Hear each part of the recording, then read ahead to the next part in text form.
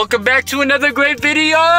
Thank you for joining me here today. It's your boy Shax, back with another one. Today we're going to be reviewing the Drok voltage meter. This is the blue edition, the double decimal one, and I really like these meters, and I want to share with you why that is. So let's go ahead. We're going to compare it to our voltage meter, and we're going to test it right off the battery, because right now we've got it wired to the front of the car from the rear of the car. All right, so check it out back here. We've got the light on, sitting around 14.68 to 14.7.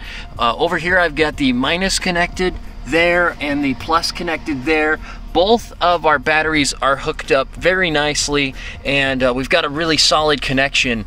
And so here you can see my wires that are running to the front of the vehicle. So that goes under my panel down there on the side, and then it comes all the way up here on the front. So take a look at that. Look how good that is. 14.68 over here, 14.67, almost 14.68. So it's pretty much right on the money, which is really what we want. So the Drok voltimeter, I did test this against two different meters. This is just one of them, and both of them were right on the money. So I do recommend the Drok double decimal voltage meter for car audio. Not everyone has a double decimal meter. I think it gives your car a unique style that some people will not have, and it's a little bit more accurate, and you're not really spending more money.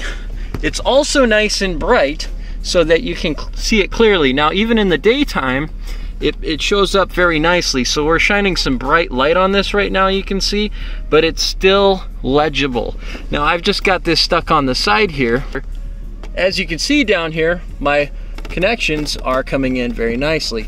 So it's got the 3 wires on the back here. Let's go ahead and give you a little demonstration of the back side. There you go. All right, very cool, very nice, accurate meter for my car audio, so I can keep an eye on my voltage. I really do recommend this meter. I think you'll like it. It's got a good size to it, which I also recommend when you're running car audio. A lot of these voltage meters are very small. This one has a nice large display. So thanks so much for watching, guys. We're gonna find my...